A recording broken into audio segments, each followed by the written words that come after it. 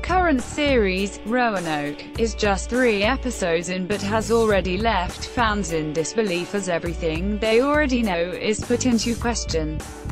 John Landgraf, the CEO of FX, the station who broadcast ours, said the series had been renewed because of the overwhelming success it has had with fans. Ryan Murphy, Brad Falchuk, and their team of remarkable writers have done an amazing job of keeping American Horror Story endlessly inventive, shocking, and entertaining, and we are honored to move ahead with them on the 7th installment, Landgraf said in a statement. The sustained success through 6 installments only proves how intensely the series resonates with fans.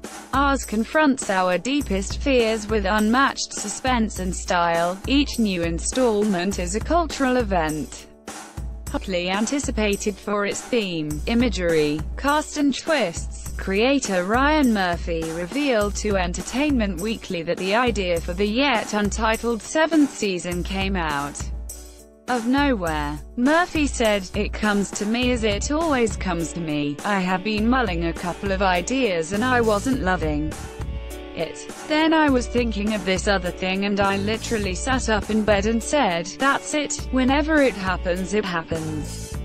It's such a relief because it's so much pressure.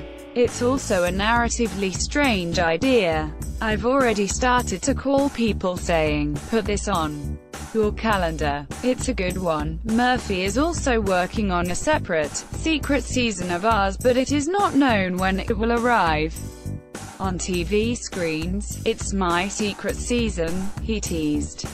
I've been working with a writer on a season that only he and I know. American Horror Story airs Fridays at 10 p.m. on Fox UK.